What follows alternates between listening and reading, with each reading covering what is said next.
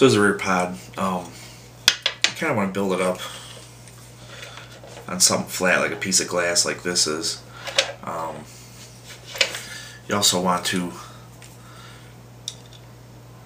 get everything started and then go in a cross pattern to tighten.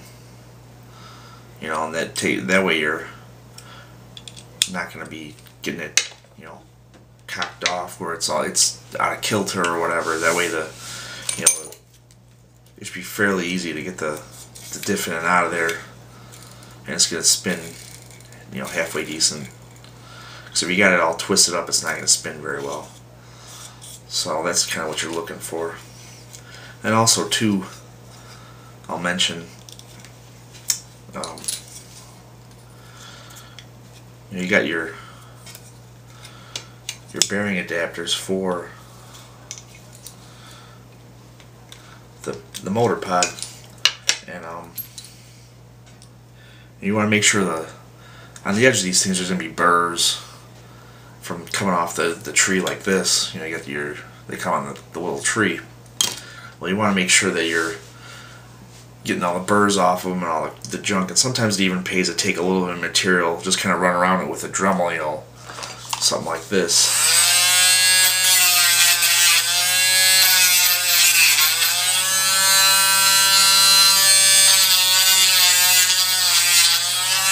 You're just giving everything a little shave. You don't have to take much off, it's just kind of like to take the high spots off. And that way, when you put the bearing in there, it's going to go in pretty easy. You don't want to take too much off, but just enough so it's not, when you press it in there, it's not going to crush down and put a bind on your axle and your bearing, which it sounds like, you know, how would that cause a bind? It's just plastic, but really there is a difference with how that works. So anyway, again, this is actually a decent way to build it because you can get everything all squared away. You know, the whole thing's kind of like a unit. You can put it on your chassis there like that. Take your screws and screw it together, of course.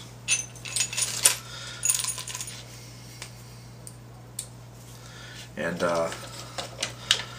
know, again, if you're using aluminum parts and stuff like that, you have to kind of keep an eye on them, because the aluminum parts will actually, if you use, the screws will back out a little bit because it's metal. Not so much with the pod, just because of the fact that you're going through the plastic versus straight metal to metal. But some of the other spots, like here on that pivot block and the posts and stuff like that, you have to be careful. I mean, you can check them all the time, or maybe, you know, use a little thread lock. If you're going to use thread lock, only a little tiny bit, because you don't want to do so much that you'll never be able to get it out again. But just a little dab, you know, a little dab will do you, like they used to say for the hair cream, right? But you just got to keep an eye on everything. It's, you know, as far as going over the car between rounds and everything else, it always pays to check the bottom of the cars to make sure nothing has backed itself off, because I've had that happen, and that's never too fun, especially when your car's dragging something around the track. So you can see now we got the pod on there. You know, it moves around a little bit. It's got a little bit of room to play and work. And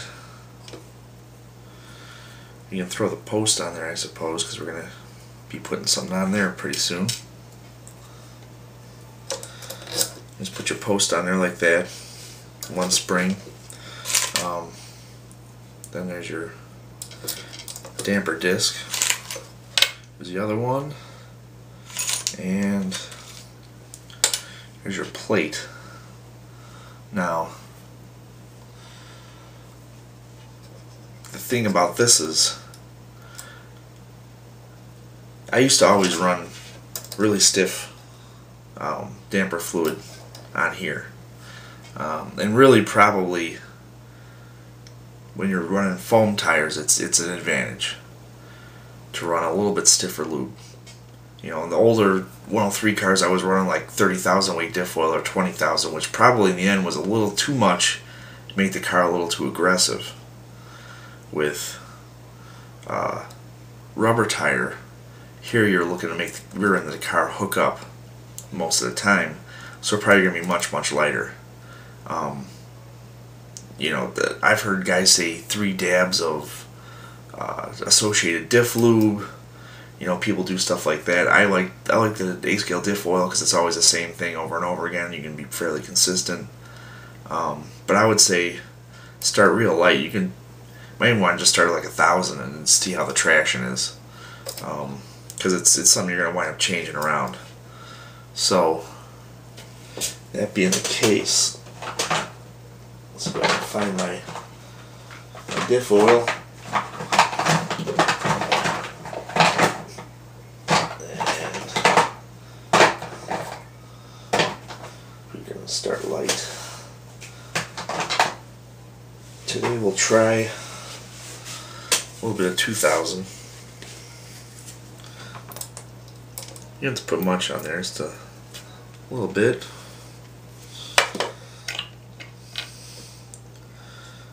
And kind of use the other plate to work things around. So you really can actually do this all as an assembly and throw it on there. Okay, just a little dab more. So the idea, you're not trying to goop everything, you just want to make sure you got something on there though too, versus having nothing on there. Because there won't be any dampening action if you don't have any dampening lube. Then the same thing, I kind of, you know, on the top, I'll go around a little bit like that maybe. Throw your top disc on, sort of get everything smooshed around. Put this on. Now, there's 2 ways to do this. You can put your springs on, or your nut on top of there. Some guys will put an O-ring on there. I like to use a second nut. It's easier if you have one laying around, but I do put a second nut on there, and it kind of double nuts it. It locks it down. It's not going anywhere. And you also don't have to worry about the O-ring popping off. You know, you can have a larger range of adjustment because your O-ring's not going to come flying off. Not that that's a huge concern, but some people are worried about that. Some people it is a bit of a concern. So, put the cap back on this thing so it'll go everywhere for sure.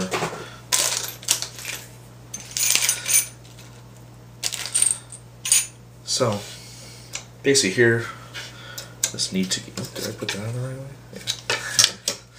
Yeah. Basically here, when I get your button head screws or whatever you're going to use, put this thing on there, and